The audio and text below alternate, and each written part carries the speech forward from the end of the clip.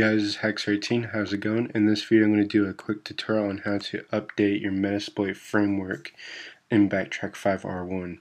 So I have Backtrack 5 open and I have a virtual machine on VMware Fusion on my Mac. And what you want to do is you want to boot up to Backtrack 5 and go to Terminal. This is the first method of doing this. And then you can type in MSF update all together and press enter, and it'll update your Metasploit framework. The other method you could do is go to Applications, Backtrack, Exploitation Tools, Network Exploitation Tools, Metasploit Framework, and then Metasploit or MSF update, and click that.